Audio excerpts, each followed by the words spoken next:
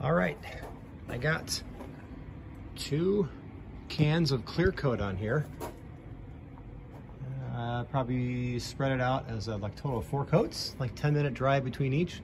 Kind of shiny now, so it's hard to tell how it looks. We'll get a better sense when it dries in the light, but I think it came out great. Very happy with it. So the black base paint that was on there dried really, really well. So that was pretty shiny too, but did recommend to do the clear coat. So yes, looks great. Very happy with it.